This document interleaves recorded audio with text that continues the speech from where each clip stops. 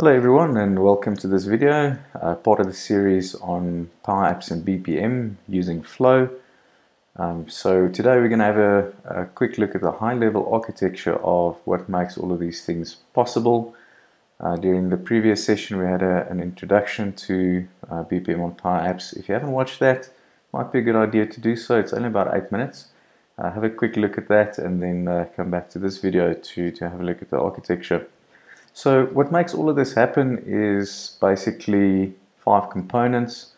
The first one is obviously the data sources. So PowerApps is stateless, so we need to store the data somewhere. And in this example, we're going to be looking at the SharePoint lists that we've used for the introduction demo. It doesn't really matter. It could have been on SQL. The data sources really doesn't matter that much. Second of all, we need to find a way to tell PowerApps how to behave during the various workflow steps.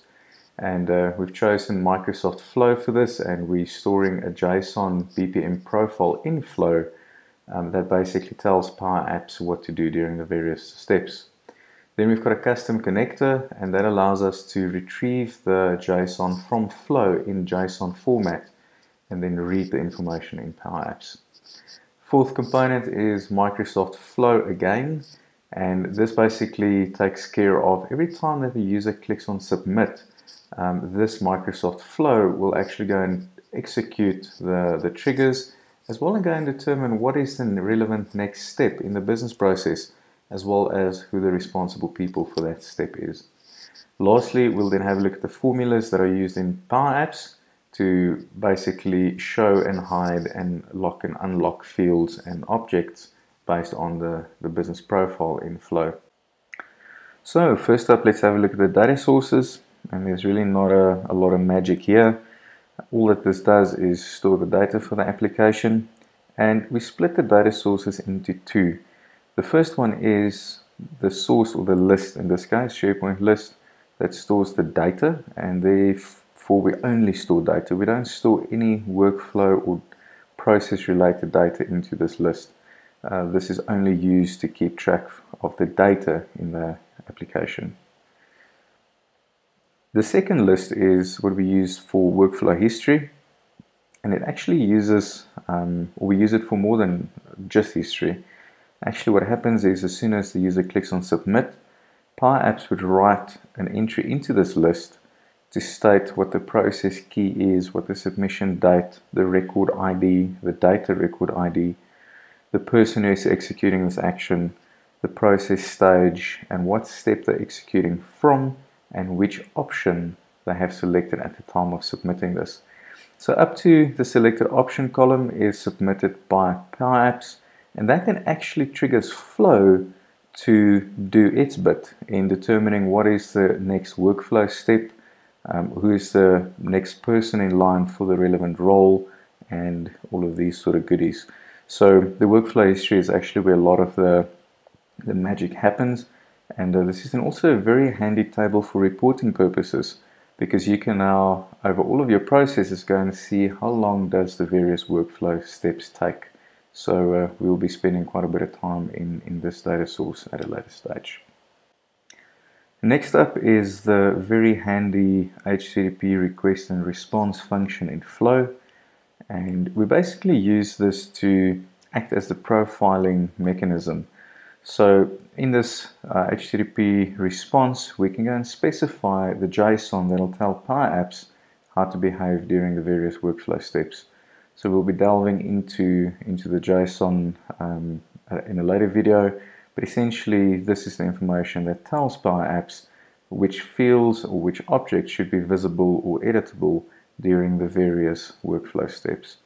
Again, if you architect this properly, you can reuse this flow for multiple processes. So you'll see in this example, when this flow is called, it's going to be passed a process key, and that process key is then used in the switch statement to determine which process profile to return to PowerApps. So it makes a lot of sense to centralize these things to avoid having multiple custom connectors and multiple flows running all over the show, basically doing the same thing. So after profiling your business process in Flow, We now need a way to get that information into PowerApps, and only recently did Flow and PowerApps start supporting the functionality to return information to PowerApps from Flow, but we haven't yet done the JSON in that format, and we're not sure if that works. We haven't tested that yet, but basically what we have been using up to now is a custom connector, and you'll see that there are two custom connectors on the screen. Don't worry about the first one. That's the one for agility that we use to connect to the third-party business process management engine, while the second one is what we use to connect to Flow in order to extract the information.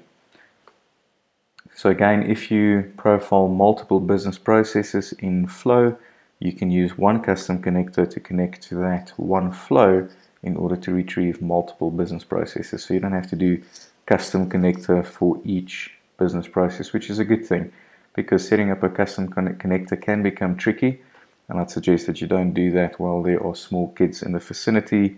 They might get to see a part of you that you don't want them to see. So if we go into the custom connector, you'll see that there's only one root or one endpoint, and that basically does a request to Flow, and we pass it a few parameters as well as the process key in the body, and that's then going to tell Flow which process we're looking to return. And then in return we'll get all of the various attributes from the JSON profile, and this is then what tells PowerApps how to behave. As we mentioned earlier, as soon as the user clicks on submit, PowerApps writes an entry into the workflow history. Flow then picks up that submission took place and then triggers the submit flow that executes the actions as well as determines what is the relevant next workflow step, what is the next person in line, and so on and so forth. So if we have a look at this flow, it's actually quite interesting in how it works. First of all, this particular flow is triggered from a SharePoint list as soon as an item is created. This then initiates a few variables. It connects to the data record because there might be information in the data record that we need as well. And then it also connects to that same custom connector in order to get the JSON profile from Flow in order to understand more around the business process. And it'll then read things like the step names, the step roles, these sort of things from JSON. There's a switch statement that then processes the relevant step and options to determine what the next step should be. From here we go and fetch that step in the JSON profile, and again initiate a few variables, and then determine who the next responsible person is based on the roles, and then finally updating the workflow history with that information, and then sending off email notifications and so forth. So again, if you structure this properly, you can actually use the same flow for multiple business processes, because all of the process related information is stored in JSON, and the rest can be configured in such a way that this one flow can accommodate the different processes. Next, we'll have a look at the various formulas in PowerApps that actually make PowerApps behave in the way that it does for the various workflow steps.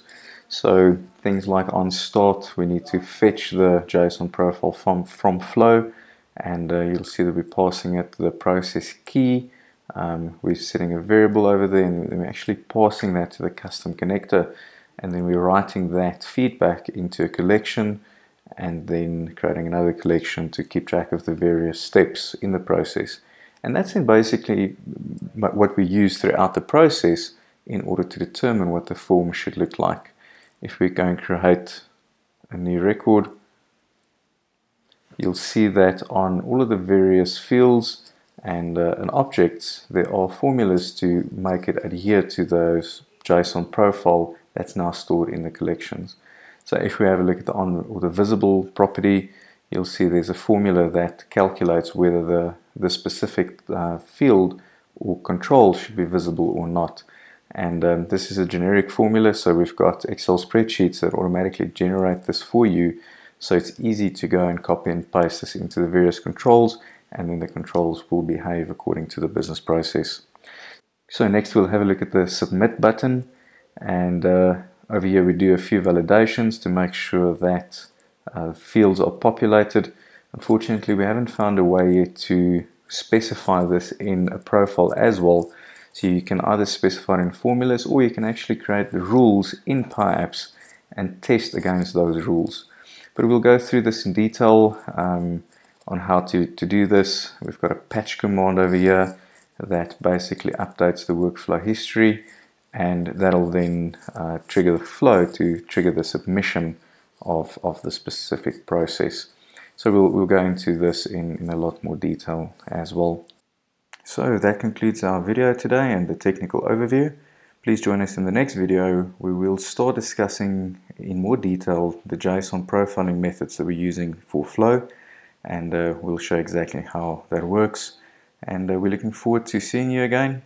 Please let us know if you have any questions or suggestions. My contact details are currently on the screen, so we're looking forward to hearing from you. Have a good day. Bye-bye.